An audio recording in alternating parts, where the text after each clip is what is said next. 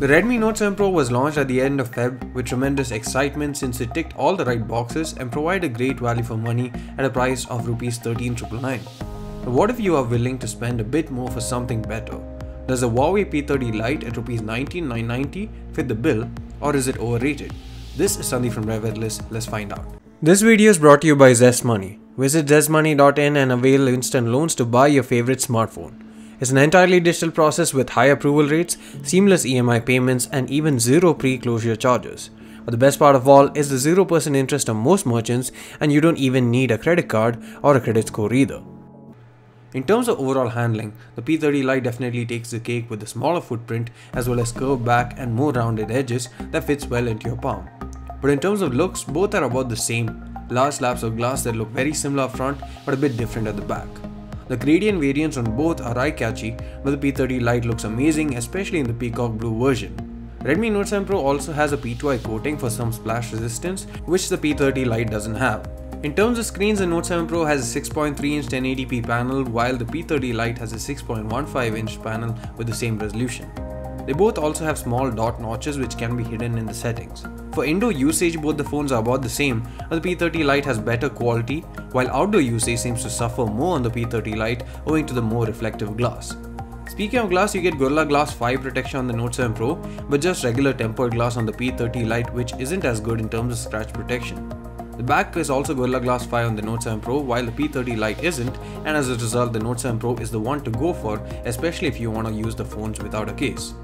Both phones support fingerprint unlock and face unlock using the front-facing camera.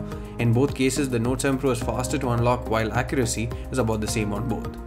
Audio-wise, the call quality and loudness, as well as the media loudness over both the earphones and the audio jack, is better on the Note 7 Pro compared to the P30 Lite. In terms of software, both phones run on Android 9 Pie, but I would pick EMUI over MIUI in terms of overall smoothness and RAM management, although visually and in terms of features, MIUI does have the lead. The P30 Lite is powered by a 12nm Kirin 710 octa-core chipset, while there's 11nm Snapdragon 675 octa-core chipset powering the Redmi Note 7 Pro. The Note 7 Pro is better in terms of gaming, but daily tasks and most other performance requirements are similar. You can choose between 4 or 6GB RAM on either, but the P30 Lite comes in 128GB storage on both, while the Note 7 Pro comes with 64GB of storage on the 4GB variant and 128GB of storage on the 6GB variant. The back on the Note 7 Pro has a 48MP half-inch Sony IMX586 sensor with f1.79 aperture and 0.8 micron pixel size, which becomes 1.6 micron pixel size when shooting in default 12MP of resolution. You can also shoot in 48MP of resolution, and the detail you get from the camera is incredible. You also get a front-facing 13MP f2 unit. In comparison, the P30 Lite has a triple camera setup at the back that has a 24MP f1.8 camera, an 8MP ultra-wide camera, and a 2MP depth sensor with f2.4 aperture. The front-facing camera is a 32MP f2 unit. Image quality so far has been decent on the P30 Lite and not as promising as the Note 7 Pro. We shall be bringing out a camera comparison with both the phones soon, so please do stay tuned for that. In terms of battery life, you'd expect the Note 7 Pro to be the endurance champion among the two, but in reality, funnily, the difference isn't that much.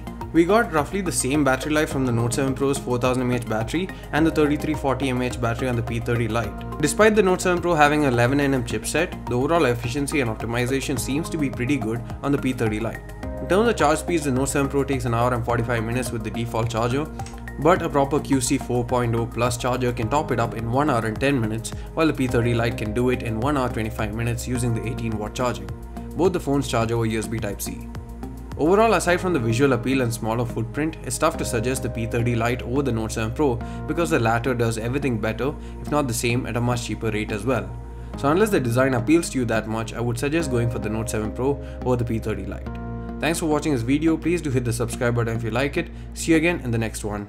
Thanks for watching this video. Make sure you visit ZestMoney.in and avail instant loans to purchase your dream products, be it a smartphone, electronics, furniture, and more across Flipkart, Amazon, and more than 100 other partners.